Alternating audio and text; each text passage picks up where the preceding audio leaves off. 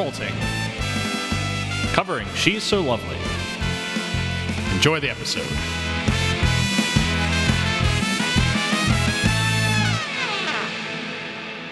Yeah. All right. Hello, Jeff. Hi, Stuart. So, right off the bat, have you seen the poster for this movie?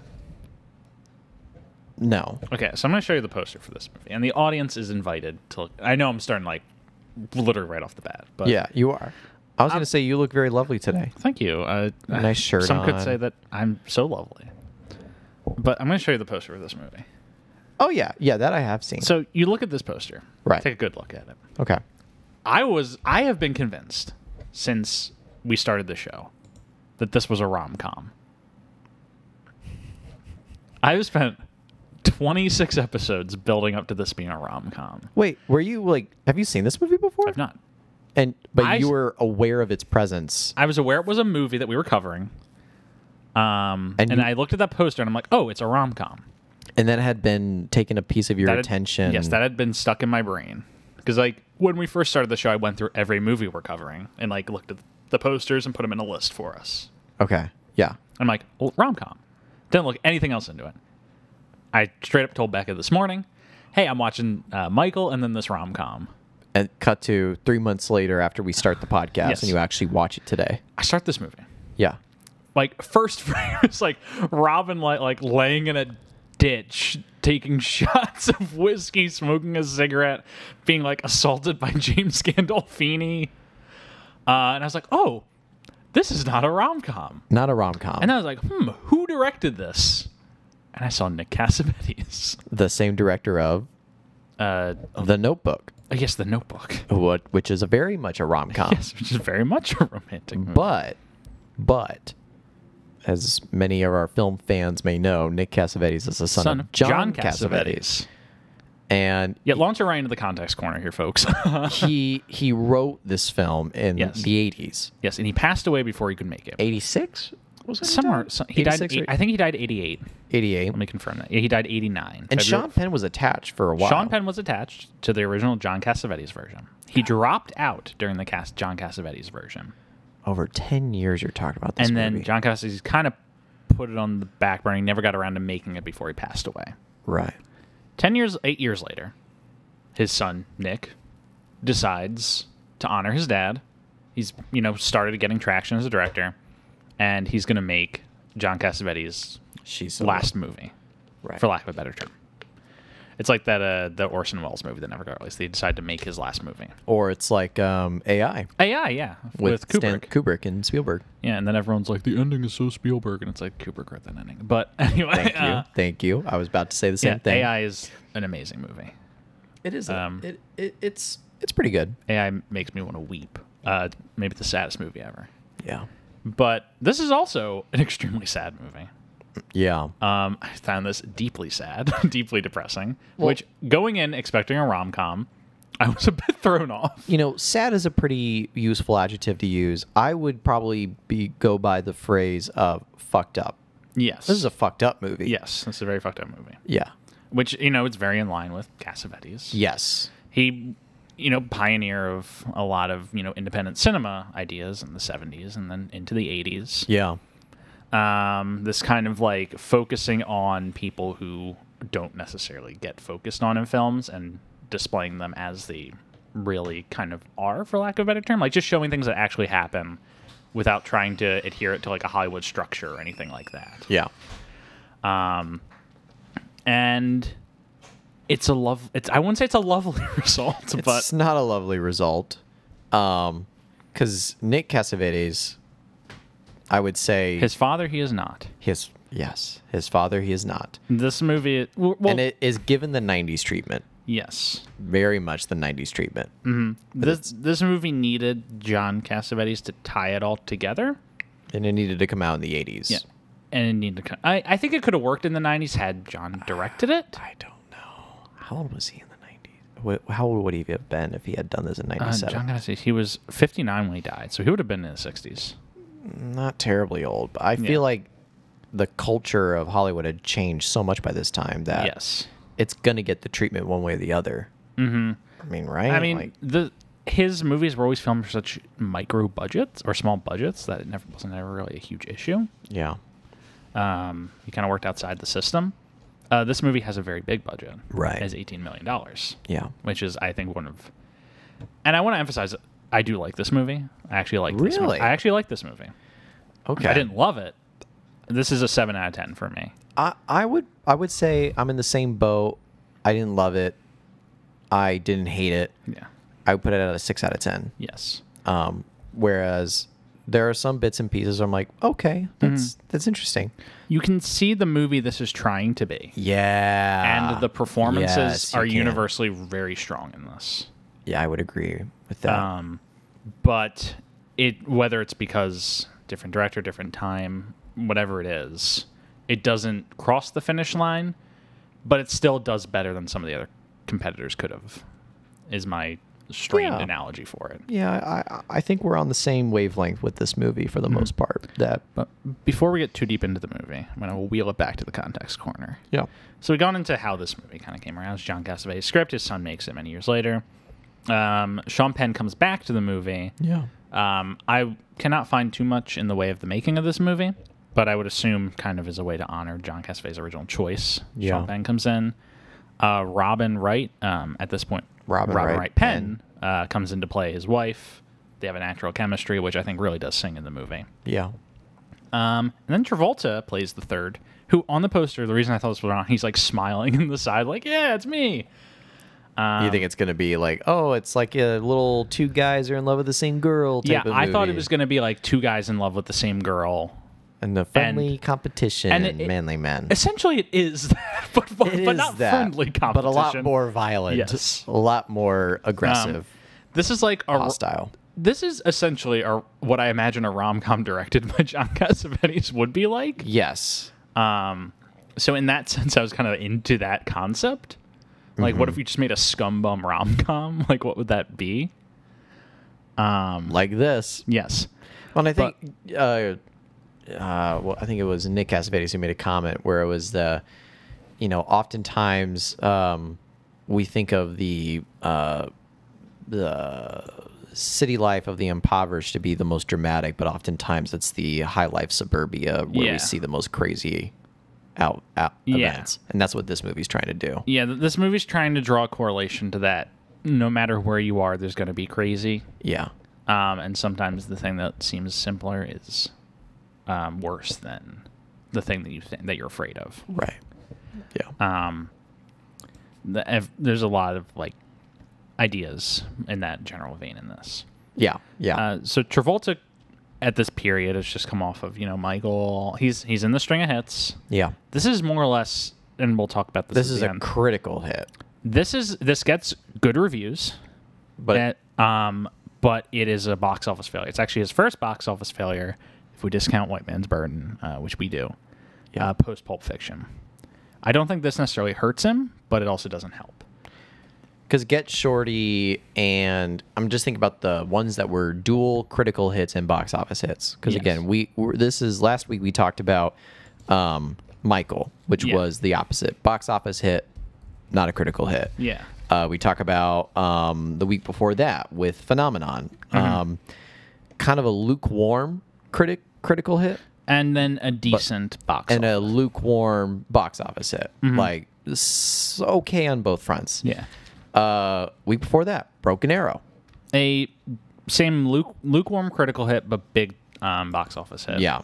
And Get Shorty, which is a great critical hit. And box office hit. Pulp Fiction, obviously, both makes an insane amount of money. So for the most part, like, he's never had it to where it's been very lopsided critically. Yeah. Like, great box office failure. We've had critical failures, but box office hits. His star hasn't been scuffed yet. Exactly. And I think his performance in this is good, and his, like, position in it is almost tertiary to the point that it doesn't impact him one way or the other.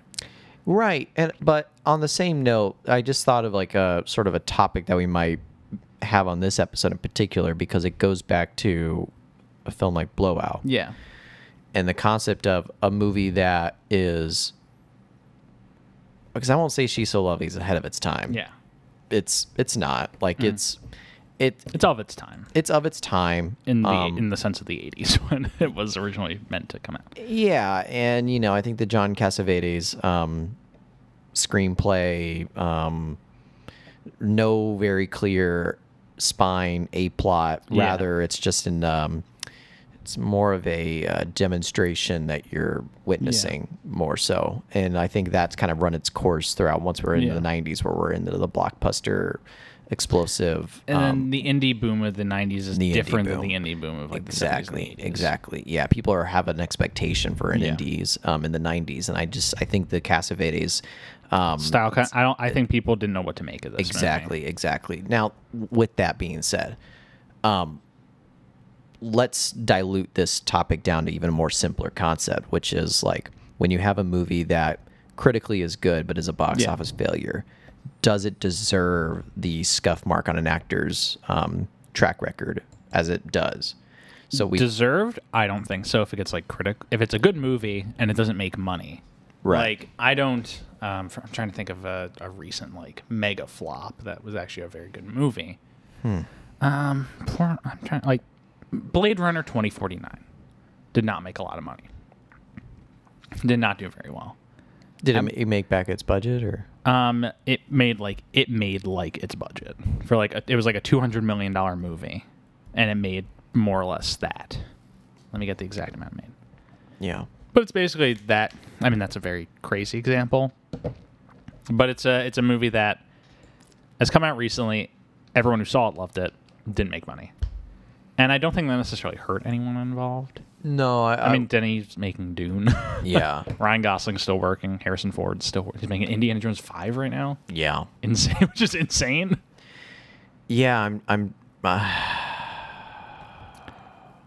it is a tough concept to even think about in modern perspective because we don't live in we don't necessarily live in an age of movie stars the anymore. Platforms and outlets are totally different. When something's not good financially, there's always Netflix. Yeah. And then there are different numbers that you judge it on. And I hate the sentence I'm about to say, but like content and IP are the stars now. Yeah. There's only aren't as many movie stars nowadays as there were back in the day. There's more actors, but there are less movie stars. Yeah. And this is a star like passion vehicle, and I think that they're willing to like. I don't think anyone holds those movies down unless they're like aggressively bad when they come out. Yeah, right. But when it comes to Travolta in this movie, he's playing a very like supporting role. Mm-hmm. I get the impression this is more or less a favor on his end, because this movie it's a Miramax film produced by Harvey and Bob Weinstein, the most reputable guys in Hollywood. Yeah. Total nice guys. One of them who's definitely not in jail right now. The other one probably should be. And I get the impression that he was kind of they restarted his career with Pulp Fiction. Yeah. I get the impression, because I don't see him at this point in his career with like the megastar that he is, taking a role like this. Yeah. I get the impression that they were kind of just like, hey, we scratched your back, you scratch ours. Pop up in this movie. It's like 3 weeks of work. I don't know if you agree with this, though, but this felt like a perfect shoe size fit for John. Yes, he is a perfect fit for this role, and I'm glad he agreed to it. Yeah, like, it reminded me of Interstellar with Matt Damon. But like every other movie he's in during this time period, he is number one star. His face is the poster, except for this one. He's on the poster. He is on the poster, but he doesn't show up until like halfway through the movie. But he's third build. He's the and. Yeah. It's and John Travolta as Joey. Like even if he is even if he's like he's taken the supporting role for the first time in a while, he's getting the full supporting. He's getting the Sam Jackson treatment. Yeah. Right. Yeah, it is interesting, but we talked about this before, where that was sort of the downfall for him twice, where he got it stuck in his head that he's only the leading man A-list, and he just ignored.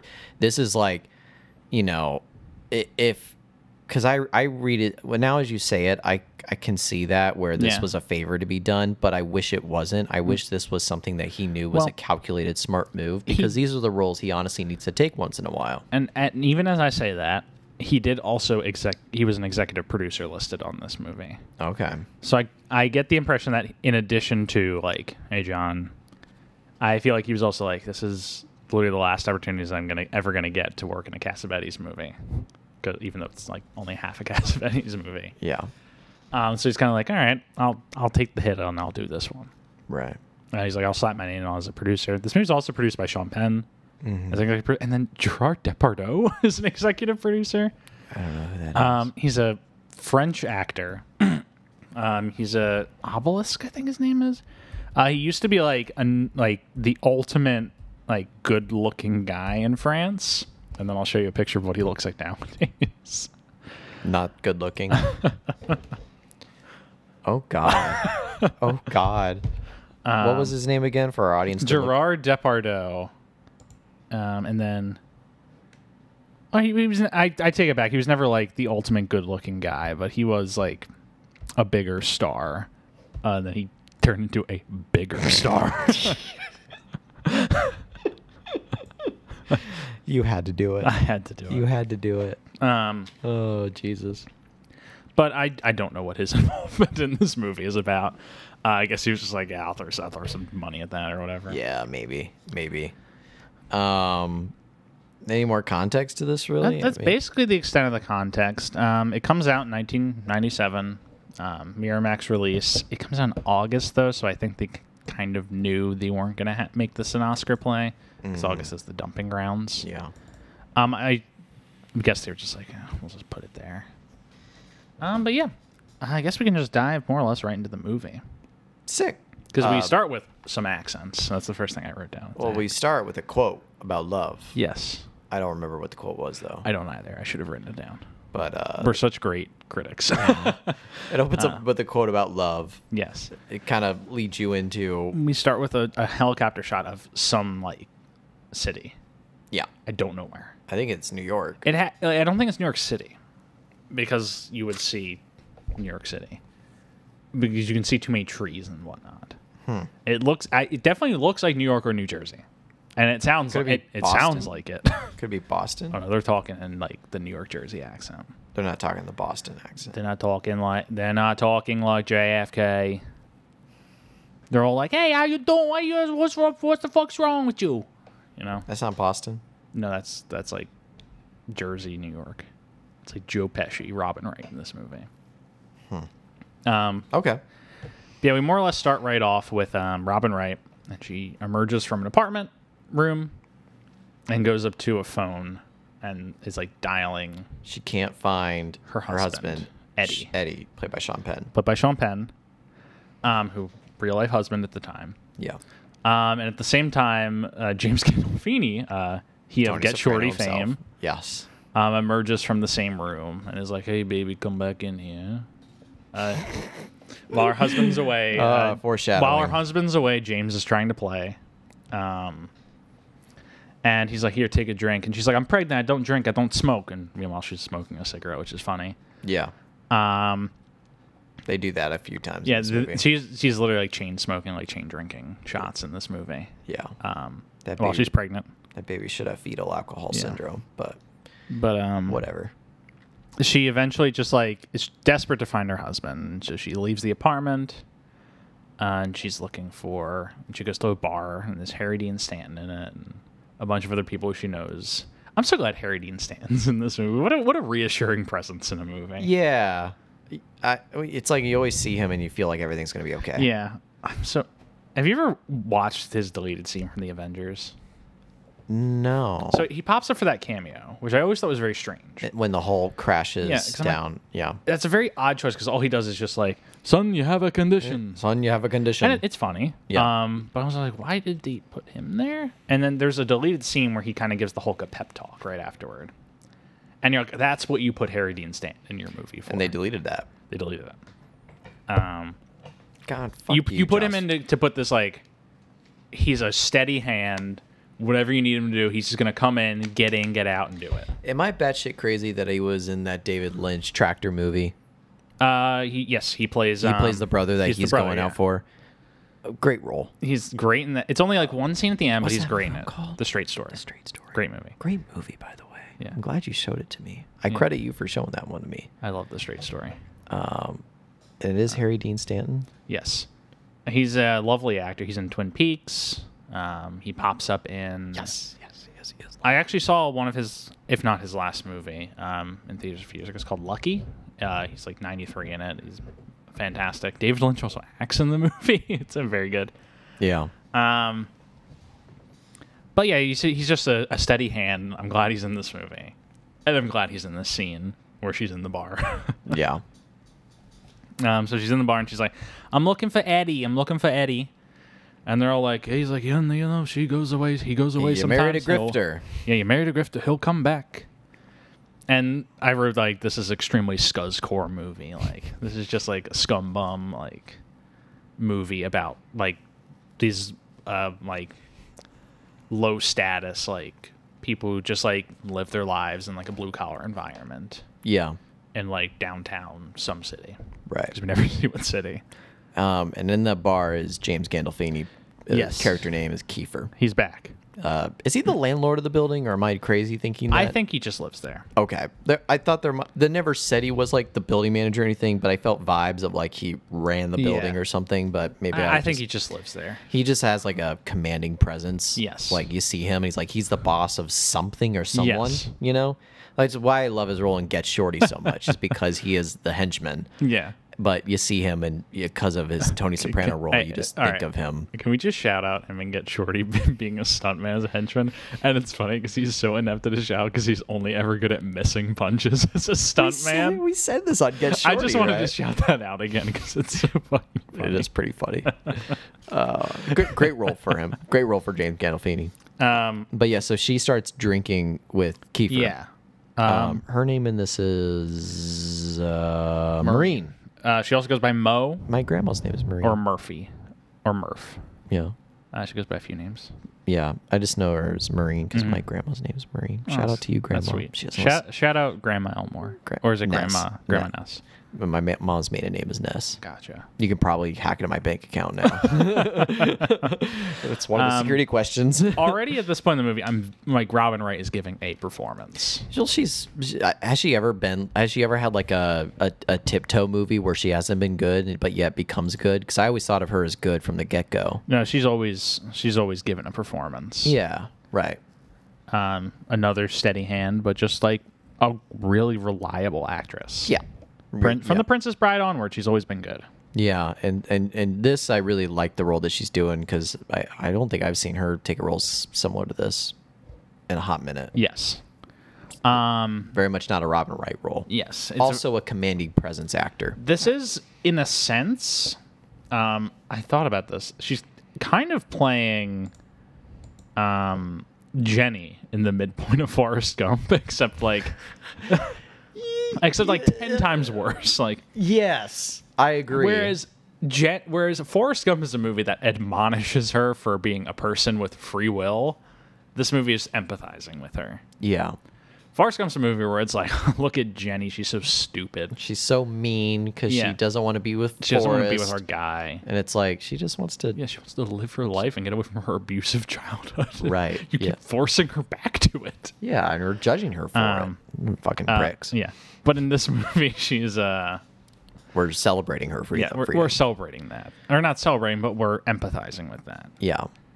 But she's like, very stressed. Can't find her husband. She's drinking more with Kiefer, and they get drunk, and then go back to her apartment or his apartment. And he drags her kind of into his apartment. They drink some more. Yeah. There's like a weird little montagey bit. He gives her some coke.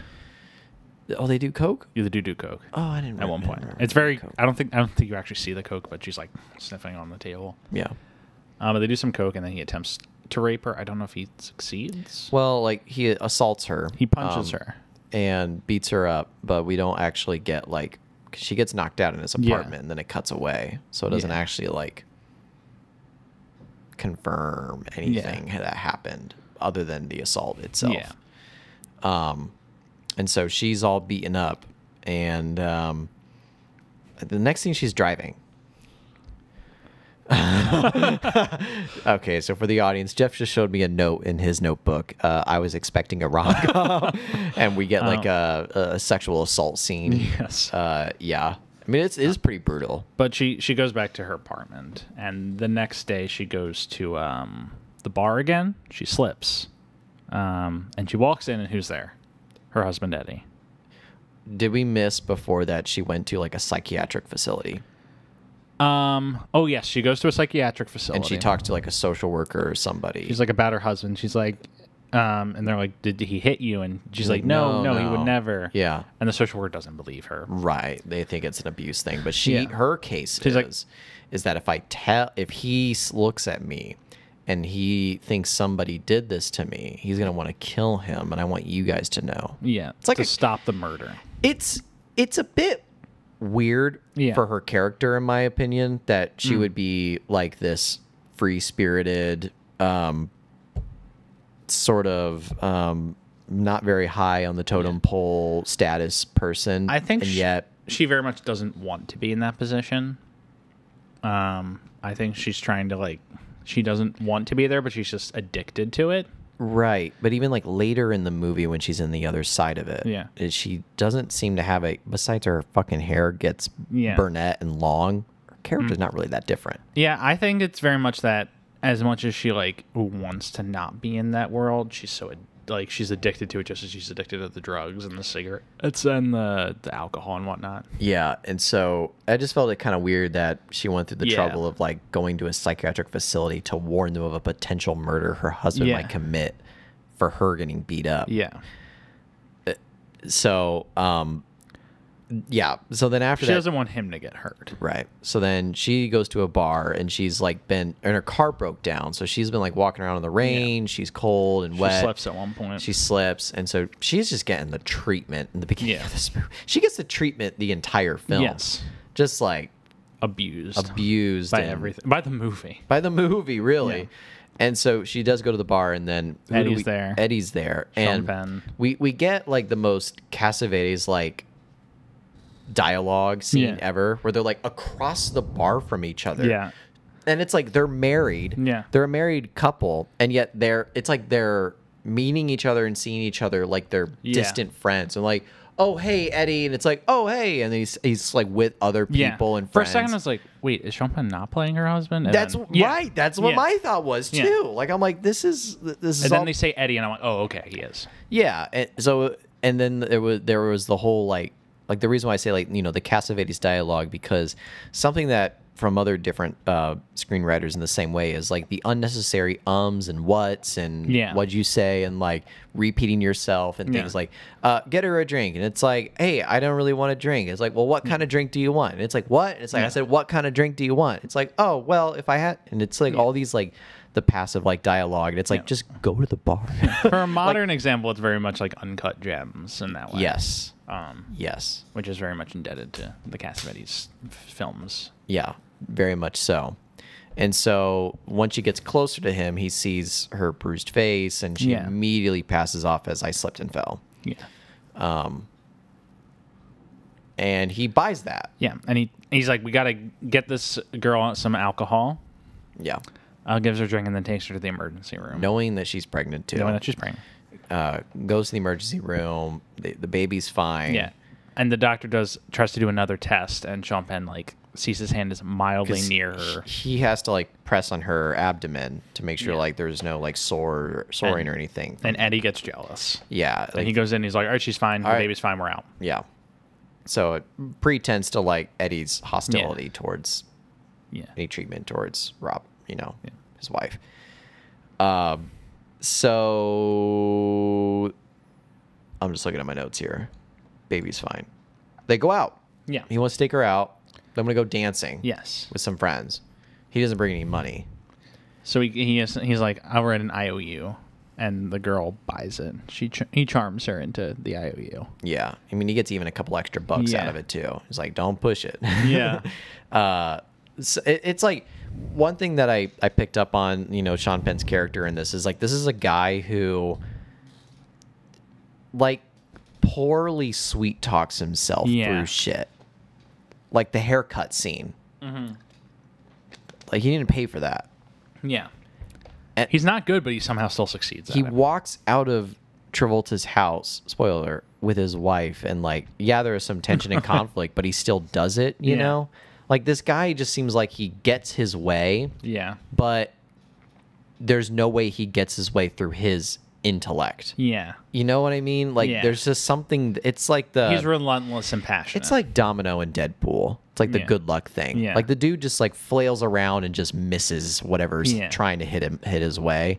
It's the only when he gets, you know, the whole him jumping out of the bar window and getting chased. That's when like the shit hits the fan. Yeah. But everything else, it's like he's just like lumping his way through life and casually, luckily missing everything that's hitting him. And he's... It's never said what mental disorder he has, but it's established he has a very serious mental disorder that causes him to disappear for days at a time and then come back. Yeah. That they're all aware of. Yeah. That everybody's aware of. And they go out dancing. Yeah. And they have a very lovely time. And she wears her nice red dress and they dance. It's very cute. Very sweet. They go back to their apartment. And he is like, someone did this to you. Well, so they go to the apartment and then they pass Kiefer's door, James Gandolfini's door. Oh, and she starts banging on. And she starts banging on and getting upset. And he's like, "Are you going to beat him up?" And he's like, why do I want to beat him up? Yeah. He opens the door, takes a swing at Robin Wright, and then Eddie immediately goes to town on him.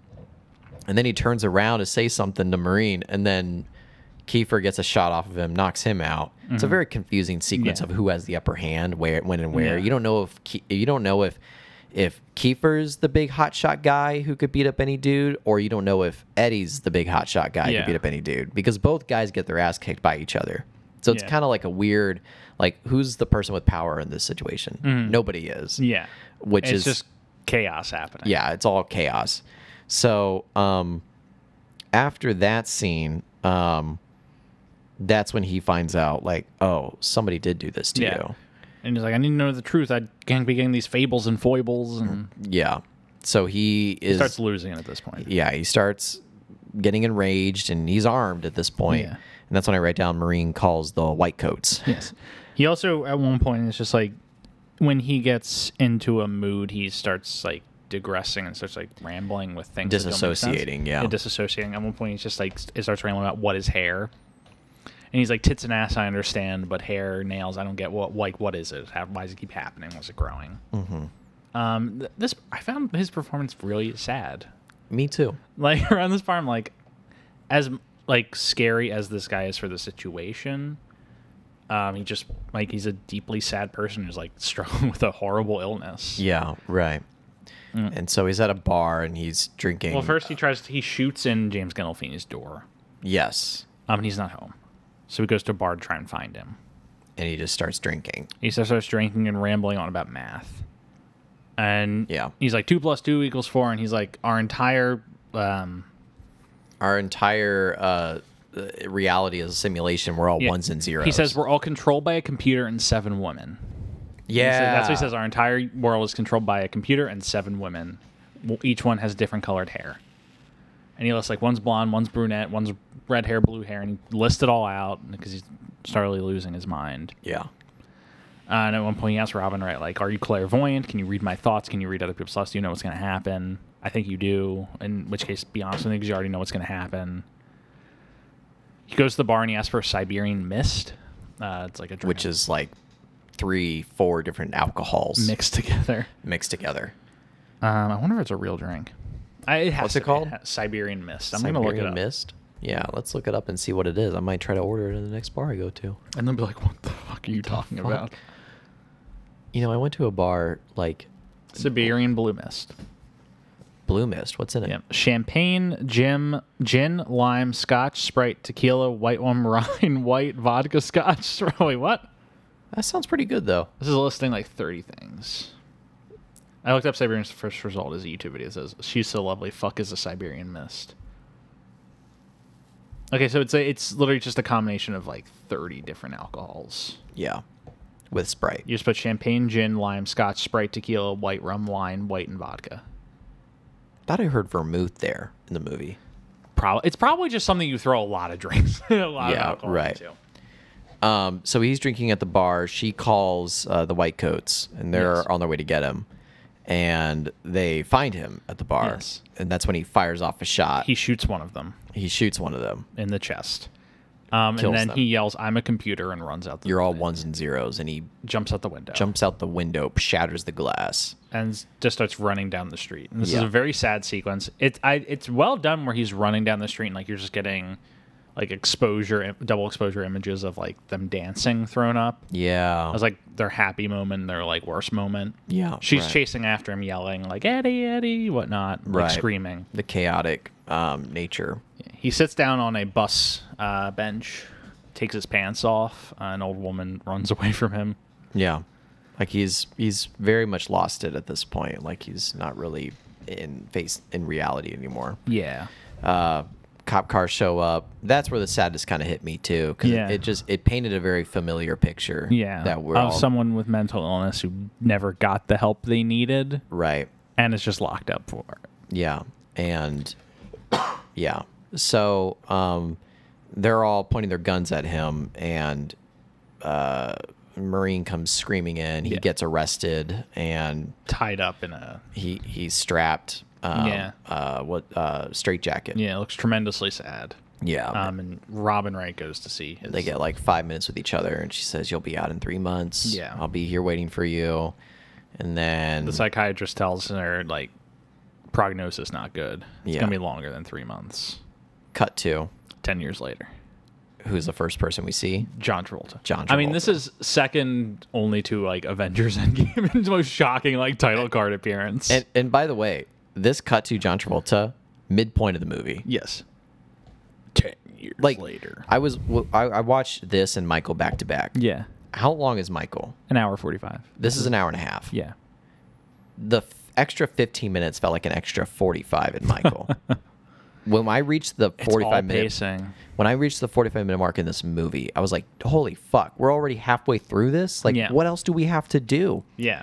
But that's almost a whole other movie for the second half. It is a whole separate movie. Yeah. It's a different movie, but like, and that movie goes by quick too. Yeah. This movie is fast paced. Yes. And yet it doesn't have a clear A plot. Yeah. Like it is like we said, There's just no plot, it's just watching people in a situation. it's a demonstrated like what did I say before? It's watching messy people in a situation. Yeah, you're just watching a situation unfurl, and but it's done in a way that it feels quick, Yeah. even though there's nothing like continuously overarchingly happening. It's interesting. So I just want to point out how big Travolta looks in this movie. And I don't mean like Yeah. I don't mean like fat. I mean like big. They shoot him to look big and frightening in this movie. Like Yeah. he looks Like stocky. stocky. I think He's wearing black. I'm almost like, is he have like height enhancers? Like he's a tall guy, don't get me wrong. And he's always wearing like suit jackets, so like his shoulders are more pronounced, Yeah. and I feel like he's definitely got a stockier nature. And He looks like a football dad. he does. But he just looks like a big frightening. He's always football dad. wearing darker color clothes, mostly Yeah. black, so like he really stands out Yeah. contrast wise. Because in the second part of the scene, there's not a lot of darker. There's no night stuff, Yeah. to my knowledge. Everything's in the daylight. Their Yeah. house is white. They have a bunch of open windows. A lot of daylight pours in, and so you see him wearing like a black suit or Yeah. something, and he stands out. He really stands out, and we rarely see distant wide shots of him. Like I think the widest shot we still cut him off at like the knees or something. We're always like, looking up at him. yeah, we are. I would really want to like look through this frame by Yeah. frame and see how true that is. 'Cause Yeah. I think that is really Because accurate. I just the whole time I'm like, he is big. Like this is a frightening guy. Yeah. It's an interesting because when we cut to Travolta, we cut to him first, not the house first, right? We cut just to the kids run into the room and wake him and Robin right up. And then we see the house. It's a nice house, 3 little girls, family. Yeah, one of them's Eddie's One daughter. of them is Eddie's daughter. The rest 2 of them are his. John's. Yeah. And so Oh, his character's Joey. Joey Giamatti. Joey Giamatti, you know? Joey Giamatti. Yeah. It paints the suburban family upscale Yeah. lifestyle that they're living right Yeah. now. And it paints it as exactly the same as where she was before. Like she and her husband are fighting. He can be emotionally distant with her. She's still chain smoking. The only difference is She has different hair. she has different hair and a bigger house. to do it all in. But it's the same situation, and now with 3 daughters as well. Because he doesn't play off as the role of like an upscale business type who would feel uncomfortable around this type of behavior. He seems he just like responds with more anger and aggression. Yeah. And it seems like a perfect fit for this movie. Yeah. But I feel like if you were writing like a realistically speaking, this guy would be out of his depth if he had to go to the motel that Eddie was in. Yeah. You know, but he just strolls in like it's, I mean, he makes a comment like, who could fucking live here? But like he has no hesitations of bringing 3 little girls to a dingy motel. He's just like, I'm too hot shot. They can't. Like I'm better than all this. Right. And it's like I feel like if you're writing realistically, you'd write like the fish out of water like character. I don't know. I feel like a guy like this, who's playing like your football dad or whatever, business type. He just kind of has like such an air of arrogance to him that like. Even if he is out of his depths, he just doesn't show it. Like he walks into these rooms and I was like, I've been with this shit before. I own this. Yeah, I own this. I own this situation. Yeah. Which he does very, very well in this. Travolta, all 3 performances in this, very good. Yes. Travolta holds up with all 3 of them. Yes. Before we get into the plot of this, did you want to talk about the hair? Yes. All right. Cue the hair ranking. All right, welcome to the hair ranking report. This goes with the average dung pile. The average dung pile. Yeah, it is nothing. Can you pull? Let me just look at an image of the poster again to see what his hair looks like, because it really is just the same, right? It's the same hair he has in this period. Yeah. Yeah, nothing really going on with this, unfortunately. Like I don't really see. Okay, what's the list? It's gonna be quick. Don't really have much to add. Oh, here's the list. It's just the regular list. It's gonna go in like the look who's talking range. Below Basements, above Urban Cowboy. Ooh. At least Basements had some slight floof to it. Urban Cowboy, he had a cowboy hat on the whole time. Yeah, exactly. So, yep, that's where it goes. Cool. It's just kind of normal. That's the hair ranking. There we go. All right. So,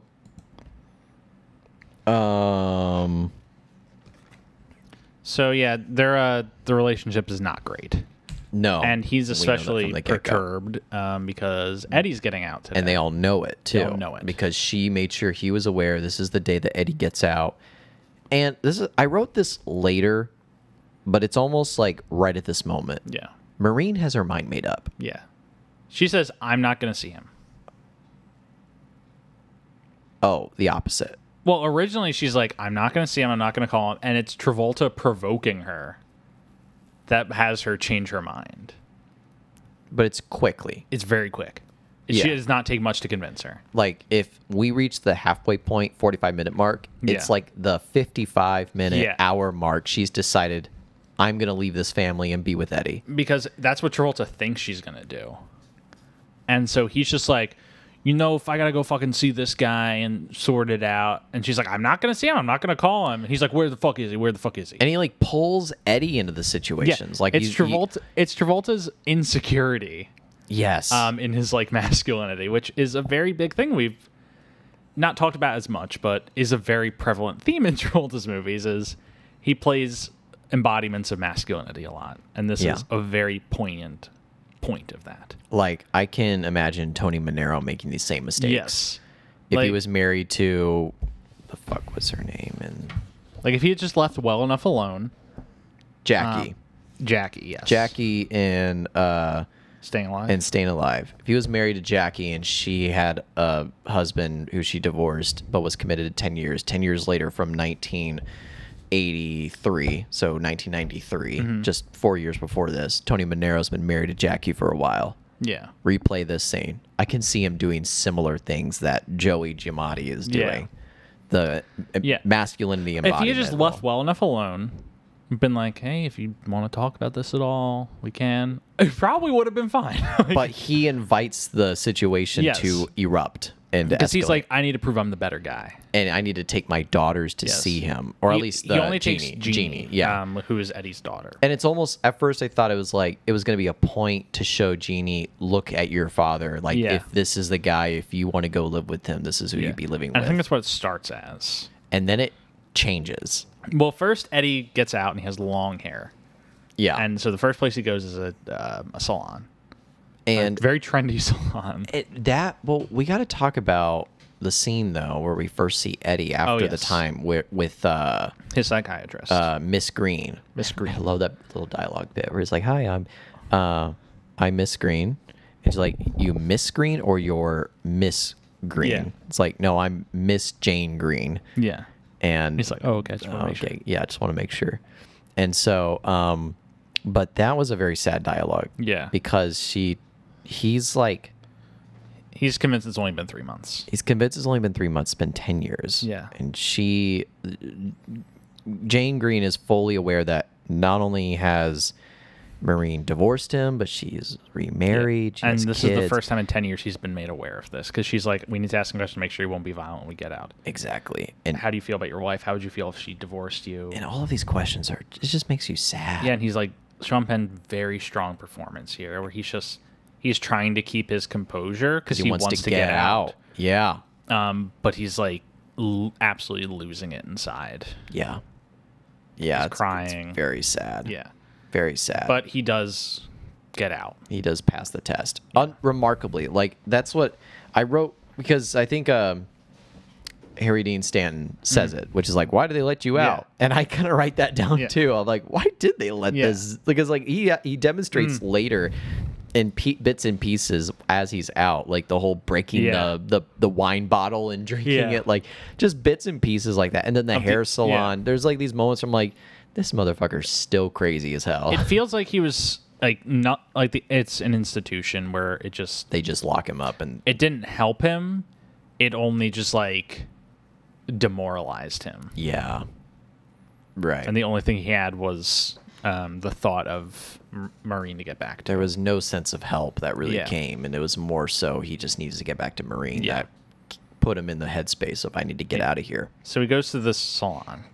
It's a very trendy salon. It's a weird ass scene. Yes. And he asks for a haircut. And he's like, my wife was blonde. I like that. We're like, there's a cut. He now has like Long. shoulder length blonde hair. Like It's like, it's like He-Man hair. can I do one thing to fix it? He's like, sure, what? It's like, I'm gonna take the scissors, and immediately the hairstylist Yeah. is like, what the fuck? The hairstylist is so pissed. and he cuts off He's like like, you ruined it. like 2 large strands of hair off Yeah. like the sides of his bangs. Yeah. But later in the movie, it's like stylized. Yeah. Harry Dean Stanton's wife cuts it for him. Oh, I missed that part. Yeah. She's like, she's like, I cut your hair now. You all good. Yeah. She did a much better job. Yeah. So yeah, he gets a haircut, and throughout these bits and pieces with Eddie, it's intercutting more with Travolta and Yeah. Marine, Fighting. Joey and Marine fighting, and Joey's insecurity and masculinity, just like escalating it overtly that he doesn't need to. And Joey's eventually just like, where's he staying? Yeah, And she tells him. she tells him. He grabs Jeannie and drives there to this Ford's hotel. Eddie's made aware that he's coming. Maureen and him talk on the phone very briefly. Yeah, And so he's like, I'm going to meet my daughter. Maureen tries to prepare him for how old she's going to be, but he doesn't fully get it until he sees her. But he starts trying to make toys for her because he wants her to like her dad. yeah, And I thought that was a really like touching, sad moment where he's like trying to make toys for her. yeah, Because he's like, this is like he's cutting up like a newspaper into the like hand holding things. yeah. I don't know what they're called, but like the arms. Yeah, I don't know what they're called either. But it's tremendously sad when he gets here and he opens the door and he sees her and Travolta, who's like ready to fucking fight him. Well, and he's like, you know how old she is? It's like she's Yeah, Like, you've been locked up for 10 years. Like, he's so blunt with him about the whole situation. Travolta's just trying to put Eddie down because he doesn't want him to be a threat. He's trying to just prove he's the bigger man. Yeah. And he's saying, like, she's 9 years old. Like, I picked up Maureen from the gutter. Like, got her off of drugs. We quit cigarettes together. Yeah, And he says that as he's smoking a cigarette. It's another. It's like we quit and then we restarted together. And then he's like, Travolta just is incapable of like letting it die. He's just like, all right, what if you come to the house and we settle this all together? He invites him to dinner. And that's when I wrote down, I'm so confused at Travolta's angle. Yeah, his angle is, I need to show him the bigger man, the better man. I need to show it in person in front of Maureen. He's digging his own grave. Yeah, he really is. But it's just like that toxic masculinity. He just keeps building it. And so Travolta just storms out with Jeannie. Jeannie's like seeing like, okay, maybe my dad's like not on the level entirely. This is one of my biggest issues with the movie, is that you can't tell me that Jeannie's a little too mature for her age. A little too mature for her age, yes, but also that Joey was never like the Christ saint like dad. Yeah. Like, it didn't take for him to get news that Maureen's, because he knew about Maureen's ex-husband Eddie since they met. But you can't tell me it took this day that he knew he was coming out for him to all of a sudden become a jerk and an asshole. Yeah. He's always been that way.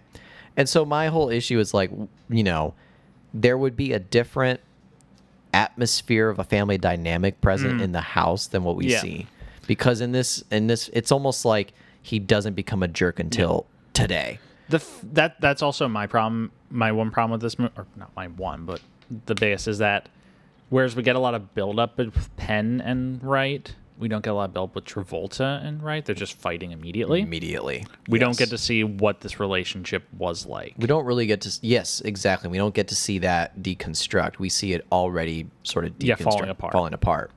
And also with the kids, like the kids sort of treat him like he's their dad, like they're like he's a good dad and all that stuff, like the way they treat him. And it's like, Jeannie makes comments like, "Dad, like, why are you doing this?" It's like, he probably did this like all your life. Yeah. So like, why are you making these like statements of like, "Oh, Dad, you don't usually act like." Don't tell me that. He's probably always acted like this. That's an issue I had with this, where it was very unbelievable in the sense that, oh, you mean he was like a cute, cuddly, soft dad until this point? No, like the kids would be different. They would be different because they grew up with this guy as their dad. So, yeah. There was one bit. No, so like when he's about to walk out of the motel, and he's like, he either walks in the motel or he fights him. It's like one or the other. There's no more civil talking. And he says something like, "If I come over, I'm walking out with Maureen." Yeah. And Travolta was like, "What?" And then he just leaves. Yeah. Which I thought he'd probably fucking kill him right then. But and then Eddie's like, I gotta shape up for this. And so he goes back to Harry Dean Stanton. Yeah. And his wife. A montage to Everybody's Working for the Weekend plays as they freshen him up. Yeah. They do like a montage around. No, I'm kidding. That doesn't actually happen. Everybody's working for the fair use copyright.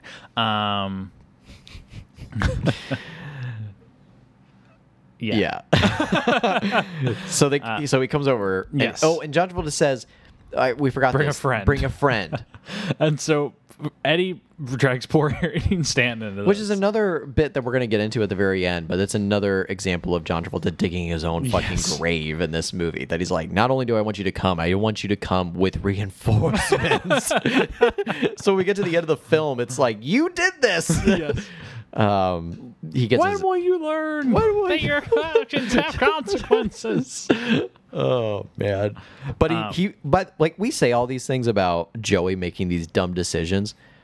The performance that John Travolta is really selling these performances. Is selling it. He really sells that this character would make these decisions. Yes. So like props to Travolta. Again with Broken Arrow, like anybody else who could have taken like a very thin role and just played it very straight. Yes. Whereas you'd put John Travolta's role, he's bringing a lot to it. Yes, and like any other guy who would play this movie with no other added flair, it'd be like, this guy's an idiot. Like, what's he doing? But it's because it's John Travolta playing it a certain way where it's like, this guy's an idiot, but yeah, I but see. you understand why he's doing this thing. Yes. Like, you understand where his mindset is. Right. Yeah, exactly. So it's the dinner party Yeah. scene. This movie moves very fast. We're very near the end. Right now, already. we're at we're three-quarters of the way through the film. So Eddie and Harry Dean Stanton show up. Yeah. Harry Dean Stanton's playing a guy named Shorty. Which is funny. And he's not short. He's a tall. tall guy. So he has Harry Dean Stanton. He's got his wife, and The wife stays in the car. Harry Dean Yes. Stanton and Eddie go inside. they go inside. And his hair is like stylized Yes. blonde. Like it looks pretty good. Immediately tensions are high. Marina's upstairs. Yeah, she's upstairs in her bed, and Travolta, Joey's just like, hey, Sizing him up. you gotta come down. And so Travolta comes down alone. Jeannie's there, I think. Yes. It's him, the girls, Eddie, and Harry Dean Stanton. And, like, things are laid out pretty quickly as to what the situation. Harry Dean Stanton just, like, is sitting there drinking at the bar. And, like, the bit where barfly. Travolta talks to Maureen in her bed before he goes down to see Eddie and Shorty is... That's when I wrote down, like, Maureen has made up her mind about what she's going to do. Yeah. How she's going to leave the family and go with Eddie. She's like, at the very least, Eddie is honest about, like, what he is. You pretend that you're something you're not. Right. And so, but again, this is 3/4 of the way through the movie, and I'm thinking, like, is something going to change? Yeah. Is she going to have, like, a revelation? Like, you know what? I can't give up this high class life. No. She made up her decision. She made up her decision. A lot of conflict happens. And she goes through with her decision. Yes. Well, after Eddie and Joey have, like, arguments, he goes upstairs to find Maureen and just tell her what's what. All at the same time, Joey gives Jeannie a beer. Yes, he gives the little girl a beer. He's like, fucking drink it. Yeah, because she's like, "Can I have a beer?" Yeah. He's Harry like, Dean Stanton just, like, has his head in his hands in the corner, sipping his, like, martini or whatever it is. and that's what I wrote. Like, the fuck is going on? Yes. And that's when I start writing down the sequence of events. The daughter is drinking beer. Joey pulls out a gun. Yes. Maureen tried to kill herself. Yes, she slits her wrist, and Eddie pulls her out and is able to, like, bandage it up pretty quick. Then Eddie and Maureen start making out on the floor of the bathroom Yes. right after she's tried to kill herself. Jeannie comes upstairs. Eddie tells her, I can't be your dad. Joey's the dad for you. And I can't be your best friend. I can be your second best friend. To his daughter. Yeah. I'm like, what the fuck, man? Can't give this girl anything. Maureen heads downstairs with Eddie, and she's like, I'm leaving. And Joey, like, in a moment, accepts it. He's like, fuck. Yeah. He's like, the girls stay with me, though. Yeah, he does kind of accept Yeah, he's it. like, the girls stay with me. And she's like, that's good. You are a good father to them. Yeah, like he's almost like Yeah. quietly calming And so- down. He's sort of like, it's weird. Yeah. Like And you so- felt it too, right? It's Yeah. like, this is like, he's just And kind so of, Eddie, Harry Dean let down the Stanton, act. and Robin Wright go outside. They get in the car. John Travolta comes out with a gun. with a gun. And he fires it. I'm like, oh, of course. Yes. Okay. Makes sense. He comes out. He's ready to go. They subdue him to get the gun out of his hand.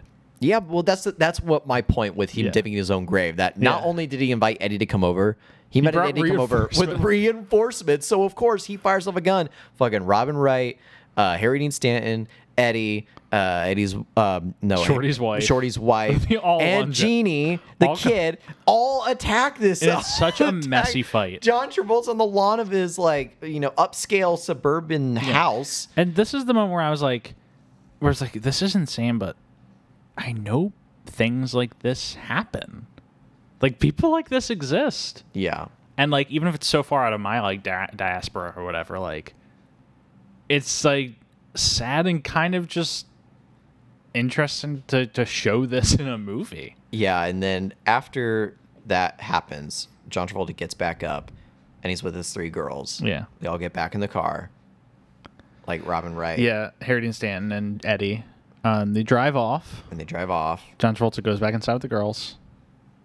And the movie... well, first there's a little conversation, and then Shorty, like, his wife's like, turn the music on. He's like, just shut up. I don't want to talk with you. And then Robin Wright's like, can we just be quiet? Yeah. I think she kisses Eddie, and they drive off. We get this exact same helicopter shot that opened the movie. And then it cuts to black, and directed by Nick Cassavetes. And that's when I write down, what the hell did I just watch? Like, really. Yeah. A bunch of, I mean, it's definitely it's a demonstrated observation. Yes. It's what this movie is. It's nothing more. Yeah. And you can appreciate the observation for what it is, or you can take it as a concoction of chaotic nothingness. Yeah. And move on. Yeah. But that is what it is for me. And in terms of my perceptions of whether I liked it or not, I will say that I read and observed all of the intentional emotional beats you're supposed to get from the specific scenes, like the sadness of Eddie's character and the chaotic nature of Robin Wright's character and the immediate like toxic masculine nature of Travolta's character. Like I got all of that. Yeah. And I respect for the craft involved in all that stuff, not just the writing, but those the actors taking on those roles very, very well. There's not a squeaky wheel in this cast. I don't think so. Agree. So yeah, I would say for me ultimately, 6 out of 10. 7 out of 10 for me. Like, I really respect that this movie's trying to. I don't want to say I enjoyed the experience of watching it. Yeah. But I liked the movie. I think it leaves some things unsaid that should have been said. Like, I appreciate a movie that leaves things unsaid, but there's some things unsaid that I think just could have been elaborated on. We could have had a little more of. Yeah. Just in getting more of these characters. I mean, like, they don't linger on the fact that Maureen is leaving her kids. Yes. With probably an abusive father. Yes. Not much about that. I think that's very much part of the intent. Is that like it's just this is just how it happens. Like it's whenever this does really happen, it's a casual thing. Yeah, and what's interesting is like right as she's about to leave, like she says something like, "Be good for your father" or something. Like well, and he says like, do you think you might come back? He says, I don't know. Yeah. Which she's just a person who's very confused. Which is worse, because to me it's like I'd either want to know if you're coming back or not. Don't give me a small hope that you may or may not be, and then I'm just waiting on you. Yeah. Because then what do I tell our kids? Is mom gone or is mom not gone? Yeah. And again, it goes back to show who they are as people, which is not very good. Yeah. Not very good people. So again, a demonstrated observation. Yes.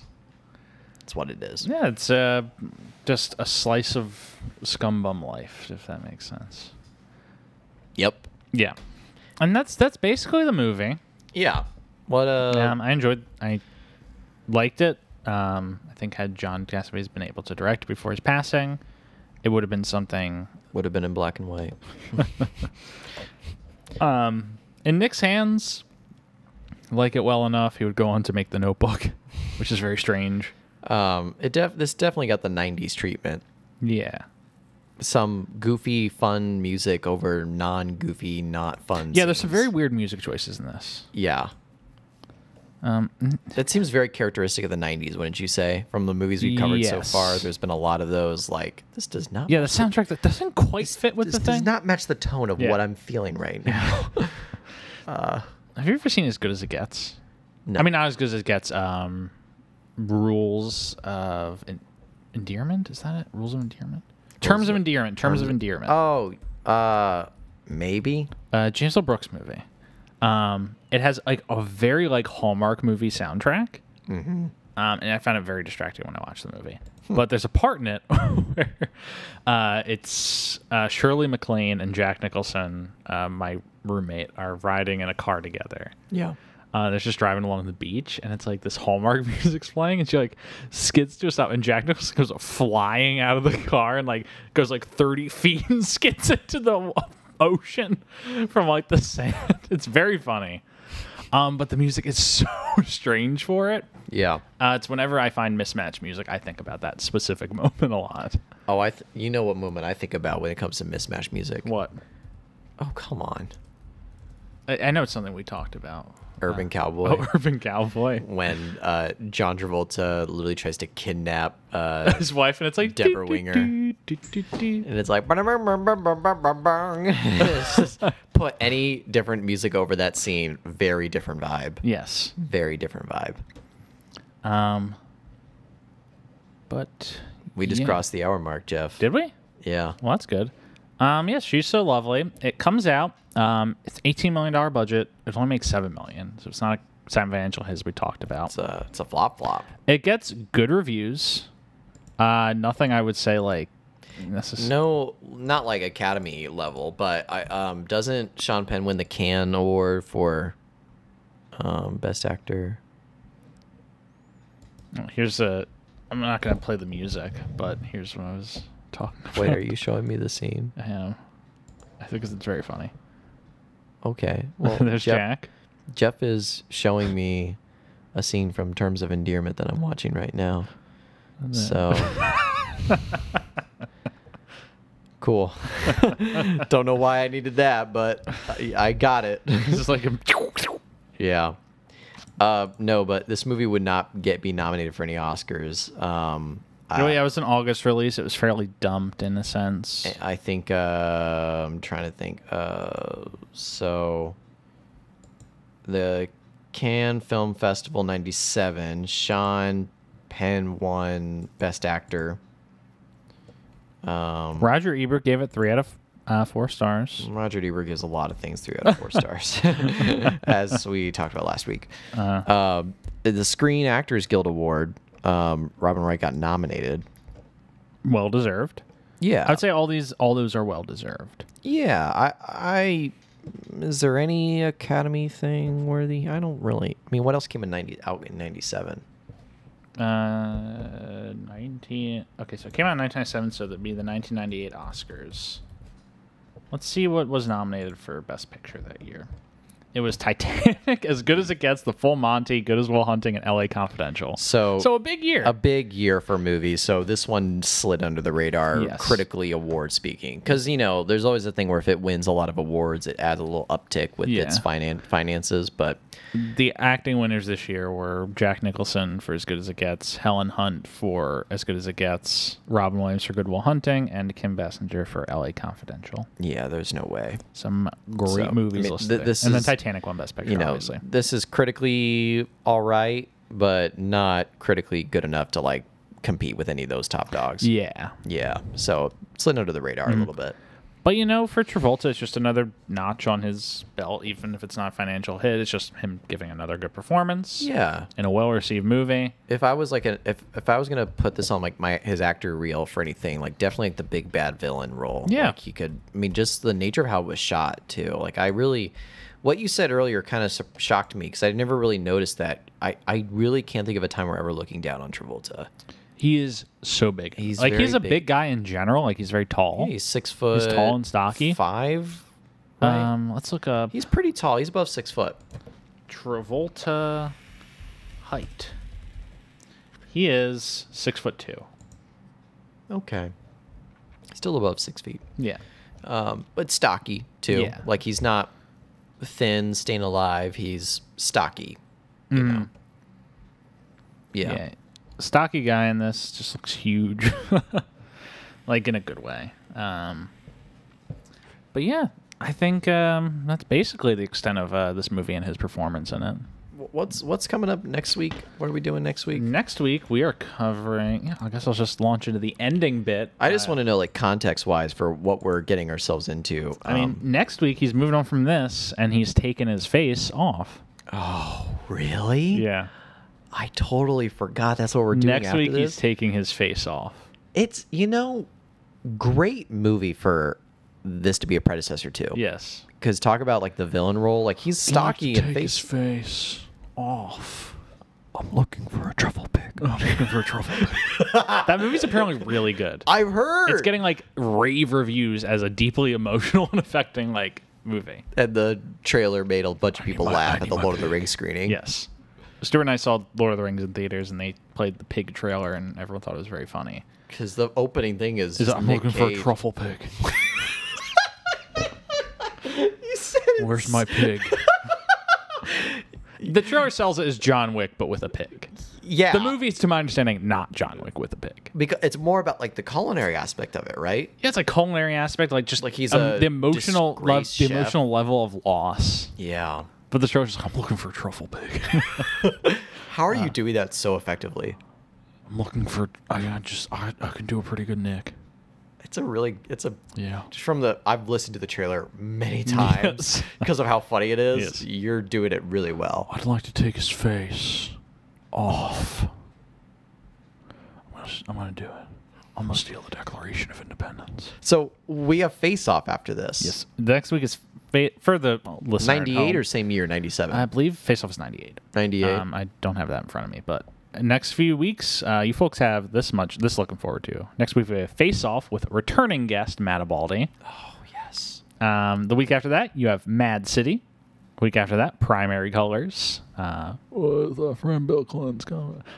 Week after that, Welcome to Hollywood. We're going to be welcomed. We are going to be welcomed. And then the week after that's The Thin Red Line, which is quite a jump from some of these movies.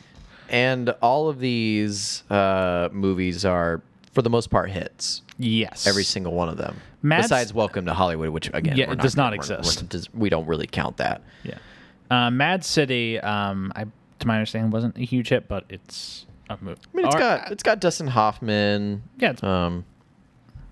Not that makes it a great film, but you know, I think it made a tidy little profit. Oh wait, no, it was a huge flop. Oh really? Well, I mean, we'll talk about Mad City when we get to I'm looking at it now. Comical flop. Yeah. Oh shit. This did not do well. Shit. All right, I take everything I said back. I take it all back. God damn. All right, so we have a lot of hits coming up. Some lukewarm stuff. Some lukewarm, and then maybe one or two massive misses. Yeah, one or two misses. Still, we're kind of on the rickety-rockety wave of his... we're still in the A-list era. Like, he's an A-list star at this point. It's a rickety-rockety A-list era. You know, like, when we said this earlier, like, you know... He's swinging a lot. I told you that I had some... concerns? Not concerns, just like trepidations about calling this the A-list era, because you're right. Like, this is the Pulp Fiction was the reignition of his career, but like, and he does become a name and a face again. But it's like it's not necessarily. It's a bit rickety rockety. It's not necessarily the A-list era in the sense that it's all A-list movies, but he is an A-list star at this point. Yes, like he can sell a movie. Yes. He doesn't lose that ability until much later. Because, like, he has some big flops, but he's still, like... It's John Travolta. He sells the movies. He doesn't start doing direct-to-video action movies until the 2010s. Yeah. Which we will talk about in an episode an era that starts February 8th of next year, folks. Look forward to it. My God. Taking of Pelham 1, 2, 3, February 8th, Can I just talk 2022. about how excited I am for the Wild Hogs episode? Wild Hogs. I'm so... A Walt Becker film. I'm so excited to talk about that movie. It's going to be a good time. Yeah. We have some... I won't spoil anything, but we have a lot of fun guests coming up for you folks. Yeah. We hope you continue to enjoy. And... at the same time, we hope you continue to like, review, and subscribe on whatever platform you're listening on. As a reminder, we are available on Spotify, Apple Podcasts, Google Podcasts, and YouTube. Find us at Travolting Pod on Twitter or Instagram for updates and fun stuff. You can pop into our Reddit, r/Travolting. Email any comments or questions to travoltingpodcast@gmail.com. Find me on Twitter at Jeff W. Sweeney. Find Stu on Instagram at Stuart Elmore 95. Special thanks to Rebecca Johnson for our graphic design and Michael Van Bodegum Smith for our theme music. Have a great week, folks. Kurt.